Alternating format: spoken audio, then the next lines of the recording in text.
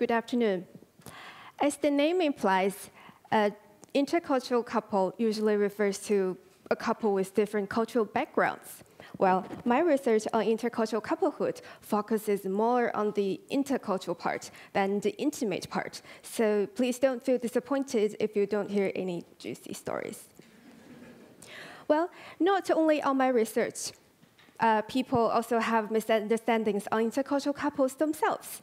Well, to many people, a typical intercultural couple means two national cultures interacting, clashing, hyphenating, etc. And many media stories about them usually end with, "and they lived happily ever after." Well, in fairy tales, princess and prince, they often confront challenges like fire dragons, evil stepmothers, or dark magic.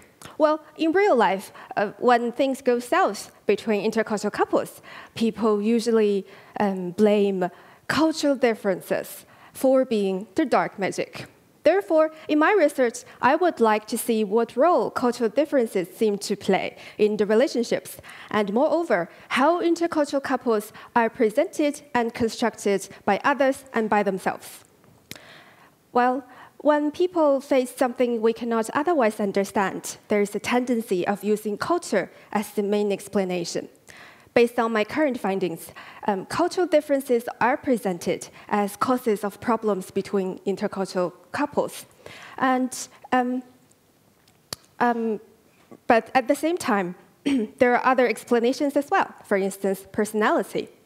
And depending on the audience, intercultural couples are presented and constructed in different ways. For instance, I've studied a Romanian and Chinese couple who lives in China. Well, for the Chinese neighbors, they usually see the Romanian wife as a foreigner, but the wife identifies herself differently.